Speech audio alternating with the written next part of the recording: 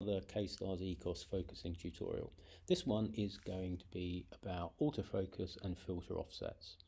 So I'm going to start by bringing up the filter settings pop-up, and I'm really only going to talk about the first few columns. So down in column 1 is the list of filters. Column 2 is just the exposure that will be used if you select that filter and you wish to do an autofocus on it. So the way it's configured here, I'm just going to use 1 second for luminance and 5 seconds for my narrowband filters here. Now really I'm going to focus on the next 3 columns: offset, autofocus and log filter.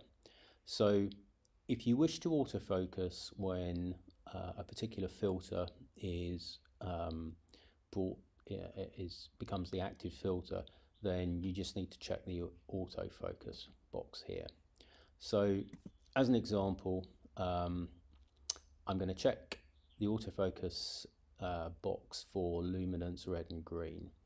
Now what I'm also going to do is you're going to see that red does not have a lock filter, whereas green is locked to the luminance filter. Now what that means is if I wish to focus on green, what is actually going to happen is that it's going to change filters to luminance, run autofocus on luminance, and then switch back to green. It's then going to apply a filter offset between luminance and green, in this case difference between 0 and 4, and then it will start taking subs on green once that's been done.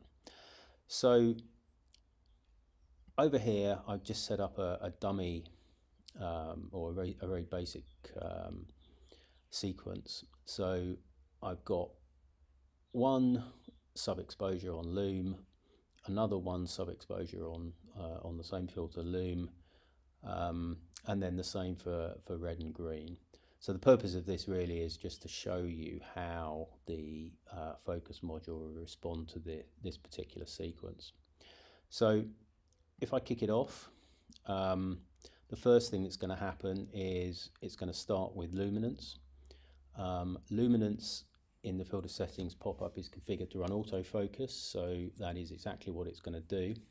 So it's going to kick off an autofocus run on lume. So you can see here in the filter it's on lume, and you can see in the title of the V curve it says lume as well. So it's going to run through this autofocus run, and it's going to use the results of that to position the focuser and take the one subframe as specified. So we'll just wait for that to complete. So it's solved to 36700.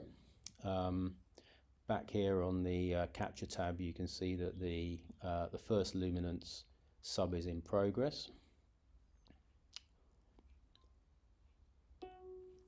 So that one's now come in. It's now going to move on to the second luminance line in this particular sequence. Now the reason I put that in there is just to show that it's only when the luminance filter swaps in that the autofocus will run. It didn't run on the next occurrence. Back over here, we've moved on to the red set of sequences, in this case just one exposure. So back to the filter settings, you can see that red will trigger an autofocus, which is what's in progress. So you can see the filter's red, and red is the filter that is being used in the V curve. So it's running through just autofocusing now on the red filter.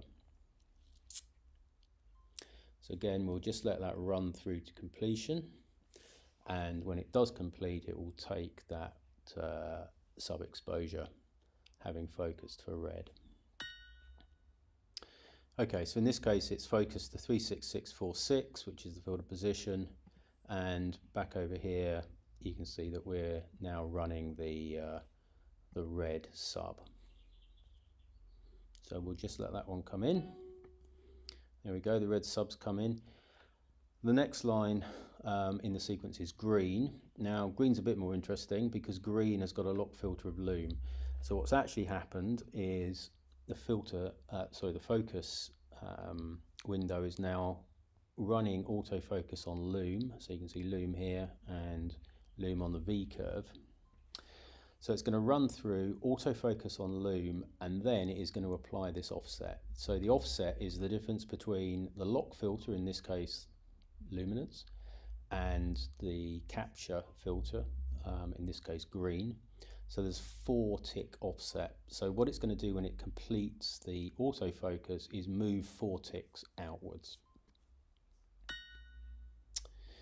Okay, so we can see what's happened is that the luminance filter focused to 36668, which is what's been put into the filter, the last autofocus solution in the filter settings.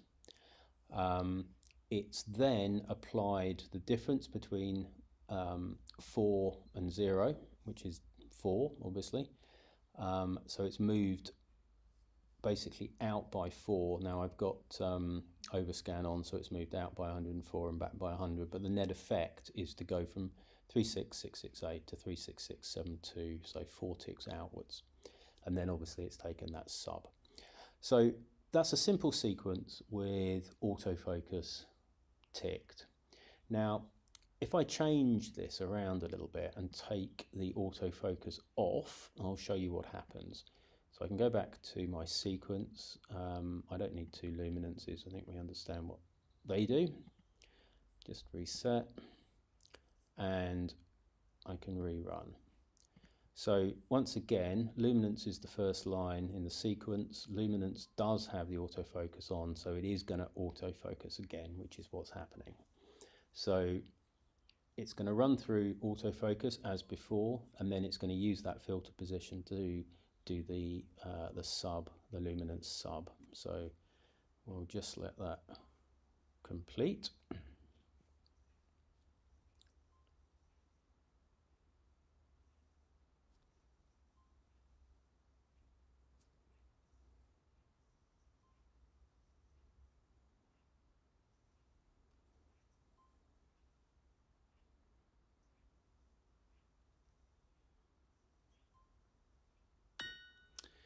Okay, so this time it's solved to 36639. Back over on the sequence, the luminance line is in progress. After that, it's going to move to red. Now, red won't autofocus, but red will apply an offset. In this case, it'll move in by 21 ticks. Okay, it's moved. The focuser has moved inwards by the 21 ticks, so we've gone from 639 to 618, which is correct. And it's just running through on red. Now it's going to move to green. So green, what it's going to do there is it's going to move from red to green. So the minus 21 and the plus 4 is a difference of 25 ticks. So it will move 25 ticks out from where it was.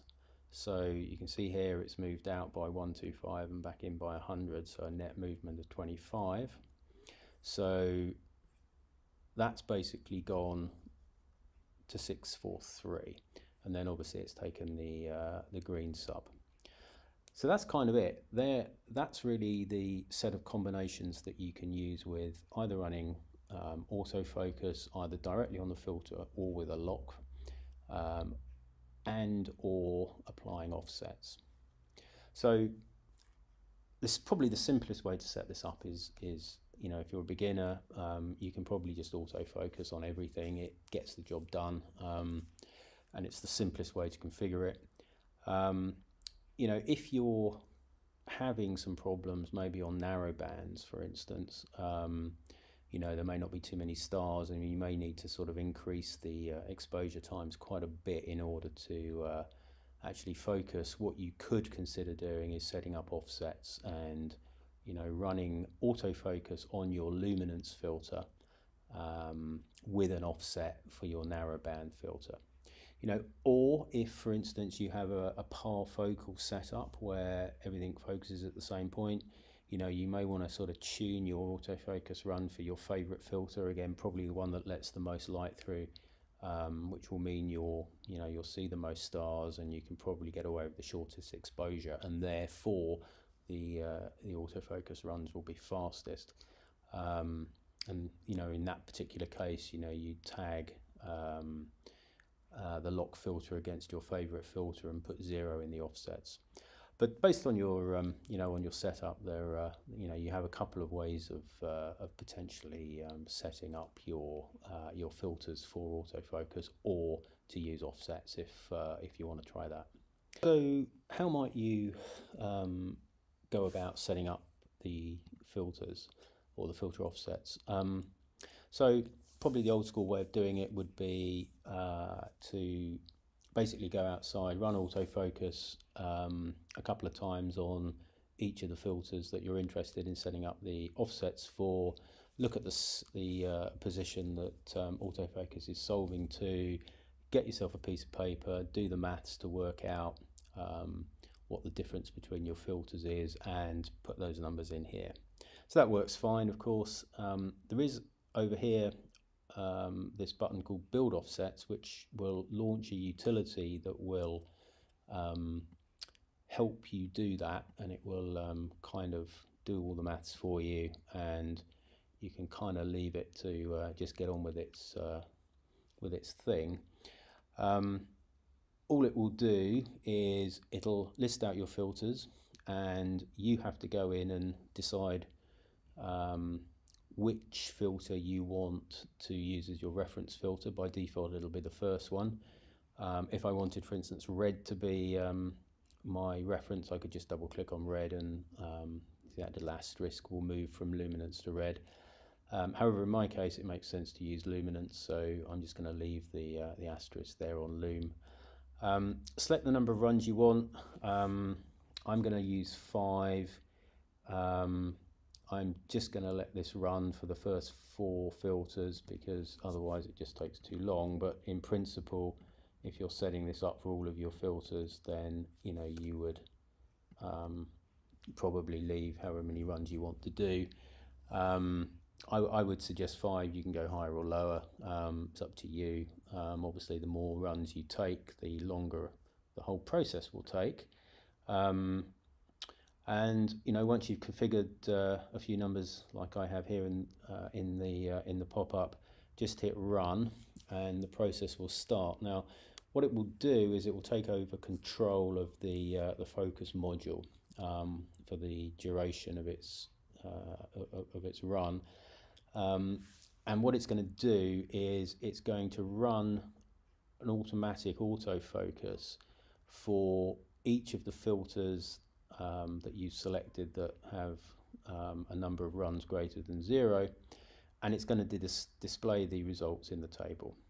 So in my case, it's going to run autofocus on Loom 5 times, then it's going to swap filters to red, do another 5 autofocus runs on red, then it's going to swap to green, do the same thing, then to blue, do the same thing. So as you can imagine, this is going to take a little while to run. When I did this on my rig outside for all of the filters, I've got 7 filters, I did it 5 times, that's 35 autofocus runs, so that took me over an hour.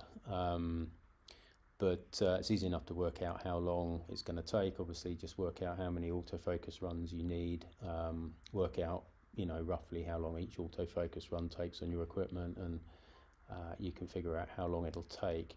So what I suggest you do is I would pick somewhere with a lot of stars where you're getting good autofocus solves.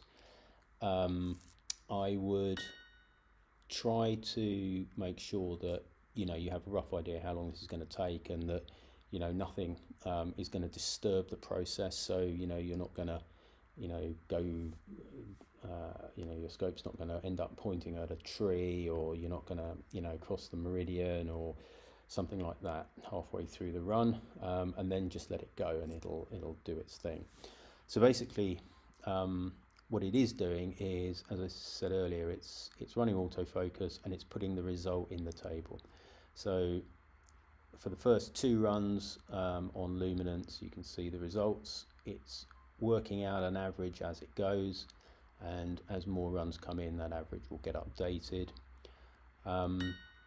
Because we said luminance was the reference filter for this exercise, the new offset it's calculating for luminance is always going to be 0. But once it moves on to some of the other filters, you'll see the new offset getting calculated by looking at the difference in the average solutions for, for example, red versus luminance, and it'll calculate the appropriate offset there. So I'm not going to wait until this finishes. I'll cut back when this is completed.